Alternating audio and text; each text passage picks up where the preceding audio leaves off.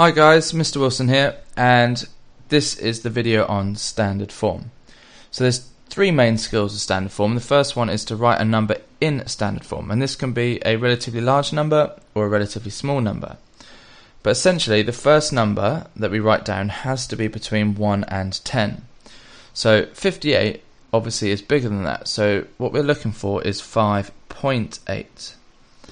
If we put the point here, that would be less than 1, so it has to be more than 1 but less than 10. And standard form always has a times and a 10. So we're saying to ourselves, 5.8 times 10, how many times is 58,000? So if the point is here, we have to times it by 10 1, 2, 3, 4 times. So we say 5.8 times 10 4 times is the same as 58,000. So in this one, the decimal point has to be between the 2 and the 7 to make it between 1 and 10. But if there are any other numbers other than 0, we have to include it. So we don't include the zeros basically. So if the point's going here, we're timesing it by 10 1, 2, 3, 4 times again to get back to the original number. Now, if it's a small number, the decimal point has to go somewhere to make it between 1 and 10, so it has to be 8. But this is the bit that starts to confuse people. We're timesing by 10, which normally means this number will therefore get bigger.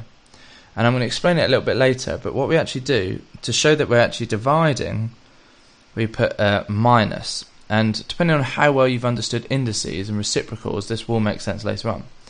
But we have to get from here back to here, so we're dividing it by 10 1, 2, 3, 4 times. And that is the same, timesing by 10 to the minus 4 is the same as dividing by 10 4 times. But in standard form we always write it like this. So for this one, it has to be between here to make 1, so it's 5.7 times 10, because standard form always is times 10. We needed to get it back to 1, 2, 3 places. So it's minus 3. So that's how you write numbers into standard form. Now let's take a look at writing standard form as ordinary numbers. So it's 5.8 times 10 3 times. So that's once to get to 58, twice, 3 times.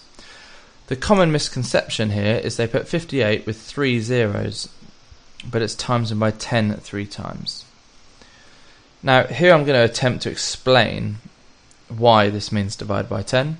So from the indices video I showed you that 10 to the minus 5 is the same as this.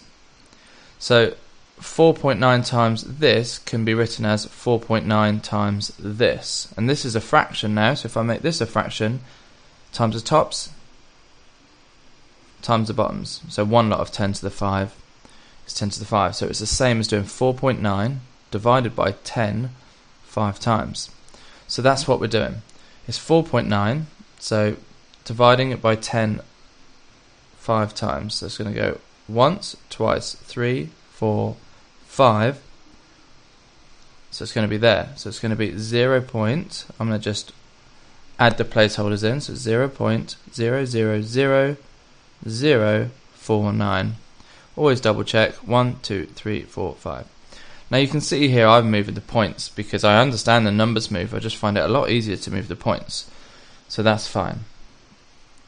Now what they can ask you to do also is to multiply numbers that are in standard form.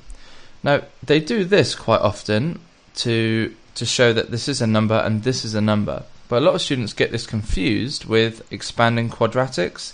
This is not an expanding quadratic question because this is just one number times by another single number. Expanding quadratics is when you have two terms multiplied by two terms. So basically two different things. And this is only one number, this is only one number. Now, with multiplication you can do it in any order. So I like to write it like this when I first start off. And it makes it now a much easier problem. So 3 times 2 is 6.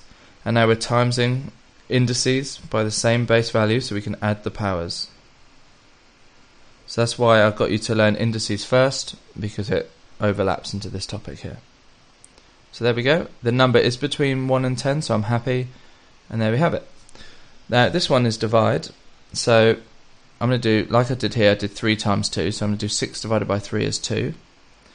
Always times 10. Now we've got a negative 5, but we're taking away, because I'm looking at this bit here now. I'm timesing by the same base value of 10, so I can just subtract the powers because we're dividing. So minus 5 take away 2 is minus 7. So they will either say leave your answer in standard form, or they're writing number out in full. So I would do it in standard form first, and this one would be 0.6 zeros and then a 2. Now if this is a calculator paper, they quite often just ask you to type it in. They could make it a little bit more confusing, but I'm just going to show you how to type in this whole thing. So I'd be typing in 5.2, and it's probably right on the bottom row near your equals. It will either look like this. The new calculators tend to make it really obvious, which is the button. The older ones, it might say this, or even this. So all these buttons are your standard form buttons, basically. So to do 5.2 times 10 to the power 4, you just do 5.2, this button, and then 4. Now it probably won't look like this, it would just be a big 4. It might, so it doesn't look like it, but that's actually what you're doing. So 5.2, your standard form button, 4 times, so that's the next button, 3.68, again your standard form button. So I'm just going to do it this one. And then there'll be another button to get your negative, which on my calculator looks like this. It could be a plus stroke minus, like so. And then 2.